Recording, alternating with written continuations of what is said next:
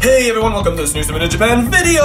Last week it was a special day for Japan. It was the Seijin no Hi. It's a celebration day! So I went to the temple in Asakusa to see some lovely girls wearing beautiful kimonos. Turns out there wasn't any girls wearing kimonos.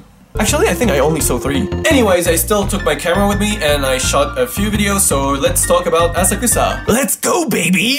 So, to get there, you need to take the Asakusa line, get down at Asakusa station, take this exit. From there on, it's quite easy to find the temple. Otherwise, you can just use this map.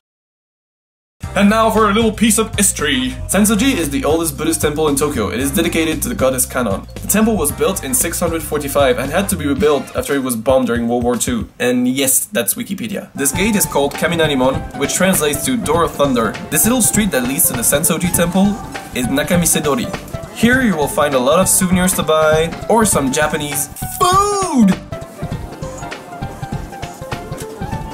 On your way to the temple, stop by here to get your fortune told. Omikuji are fortunes written on some pieces of paper you pick randomly. If you get a good fortune, you keep the paper. If the fortune is not as good as you want it to be, tie it on this wire so that your fortune will no longer be attached to you. By the way, I also took an omikuji, but I wanted to wait for the video to see what it said. Let's check it out! Oh, shit. Before entering the temple, you'll see what we call in Japanese a koro, which is an incense burner. That's a lot of smoke, but don't worry, it's okay for your lungs.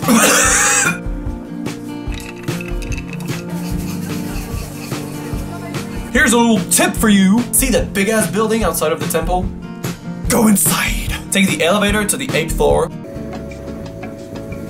and you will get a splendid view of Asakusa. So that's for today's Summit in Japan video. I hope you guys liked it. Don't hesitate to comment to tell me what you think about it. I'll be seeing you really soon for another Summit in Japan video! Bye bye!